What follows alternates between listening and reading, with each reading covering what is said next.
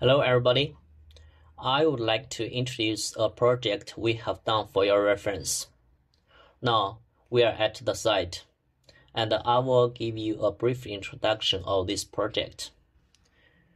This is a pig farm which has more than 5,000 pigs and we are responsible for its wastewater treatment. Due to the high COD BOD value of the raw water and the strict requirement of the outlet, the treatment process is a little bit complicated. Now, I will mainly introduce the treatment process. We applied the double stage of the biochemical treatment. It means 2 stages of the anaerobic treatment and 2 stages of aerobic treatment process. The treatment process we applied are double stage of the biochemical treatment, MBR filtration and RO filtration. Now, let us check it one by one. We can see this big water tank is the raw water collection tank. It can help adjust the water capacity at the beginning. Beside the raw water collection tank, there is another tank for backup in case of any emergency. After the raw water collection tank, the water will flow into the first stage of the anaerobic tank. Those 2 small tanks are anaerobic tank.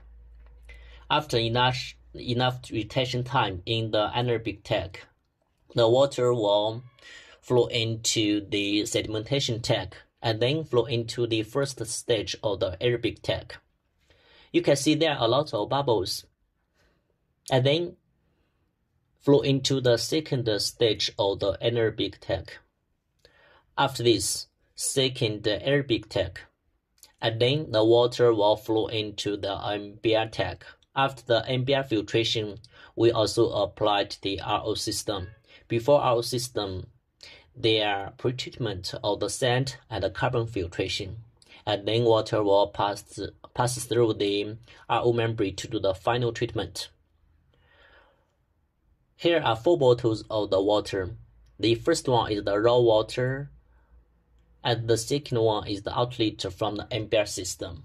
As you can see, the water is a little bit yellow since the system just started operation and in the commissioning period. So the biochemical treatment has not completed yet. That is the reason why it is a little bit yellow. The third one is the outlet from the RO system, and the fourth bottle is from the first bottle is the pure water, which we bought from the supermarket. As you can see, there is no big difference between the third one and the fourth one, since it already meets the drinking standard. Thank you.